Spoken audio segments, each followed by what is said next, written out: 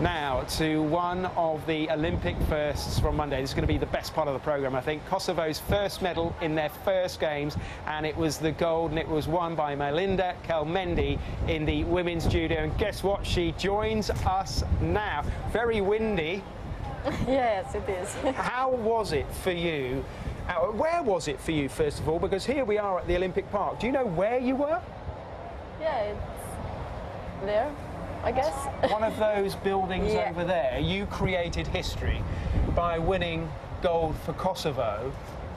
Are you aware of the political ramifications for that? What that means politically back home?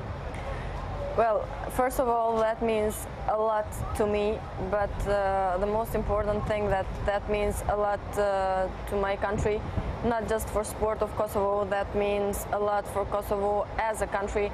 I'm so happy that I can help also my country through sport in political side. Through sports, things get much easier and much better. So yeah, I feel good and I feel blessed that I can help my country. Kosovo only declared its independence in 2008, only recognised by the International Olympic Committee in 2014. Now, it's no surprise that you've got the gold medal. You're good at what you do. But were you aware when you were out there fighting for the gold how much it would mean to the country? Yeah, I knew that the gold medal from the Olympics would mean too much for my country. So I wanted so bad to win. I have worked so much for this medal.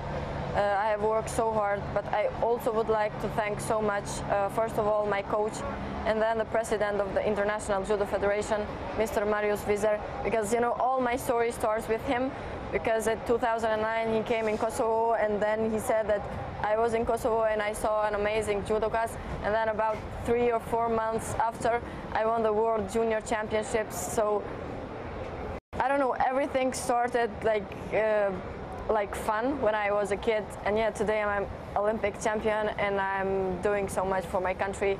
I don't know what to say. You've had messages of congratulations from the Prime Minister, the President. Well, that's huge. That make it much more special. I was happy when I saw them there. To be honest, I didn't really know that they will come. So yeah, I felt very happy, and I also saw that a lot of, I mean, everybody in Kosovo saw my fights. I'm happy that for maybe 2 or 3 days I can make happy people in Kosovo, especially kids, which watch me as a hero now. As a child, when you were growing up, were you aware of the conflict going on around you? Yeah, you know, during the war in Kosovo, I was in Kosovo. Me and my family, we couldn't escape from Kosovo, so it's a period of my life which I don't remember so much, fortunately, and I don't like to remember it so much. But I am a kid which have survived a war, and I think this is something which have made me stronger. And yeah, today I have a strong personality and I'm more confident. What do you say to those countries that still refuse to recognise Kosovo, Brazil being one of them, Greece another, for example? What would you say to them today with this medal hanging from your neck? I really hope that that things will get much better and much easier for my country, for Kosovo, because people from Kosovo are very kind and welcoming, and they really don't deserve to be isolated how they are right now. I mean, it's the only country who needs visa to get in Europe, and that's not fair.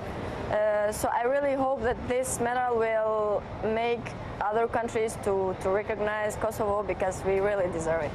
And just one other, very, very quickly, it was funny because when you came in here to this studio, if we can call it that, with the wind blowing, this medal was actually tucked away in your pocket, like money. Yeah, I can have it in my chest because people run after me and they want to have photos, and it's like, I stop for one photo and then I have to make like 100, 200.